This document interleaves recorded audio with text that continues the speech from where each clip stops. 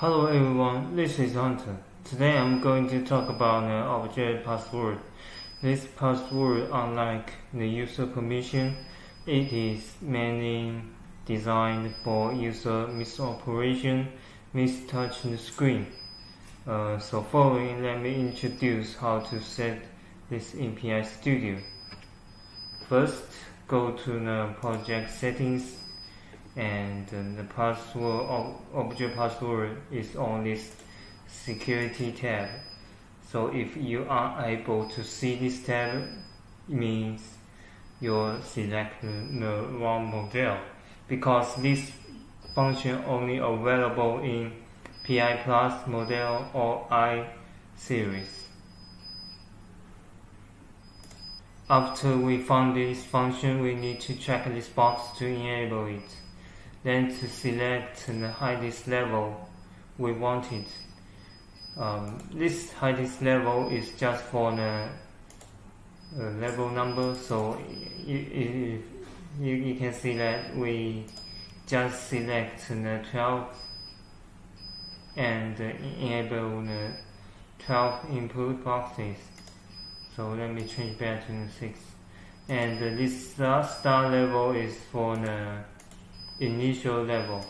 It means when you start to run this project, and all levels below this star level will not require the password input. And this independent password is used for whether you want on different levels are relevant. After all these settings are finished, we can click OK to save them. And here is the level 5 we set it. So its corresponding password should be QW. So let us to compile and run its offline simulator.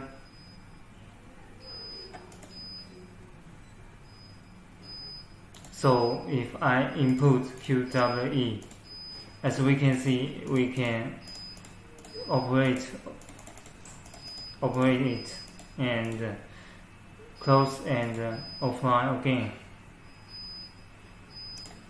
As we can see, if I input QWEQ and click enter, it also OK, because this password is level 6 password, so they are mutually connected. So if I unlock the high level, the only low level will be able to operate.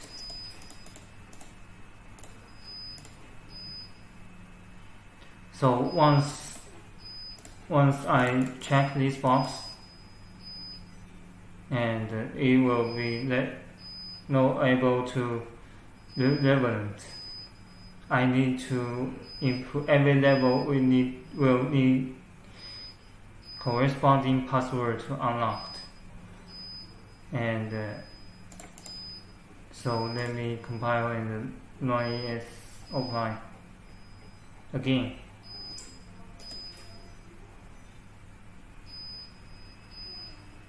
So if this time I want to input QWEQ again, as we can see, not gonna happen. So I should input QWE, the corresponding password, and it will be OK. So this is the object password. As for the object part, it is quite simple.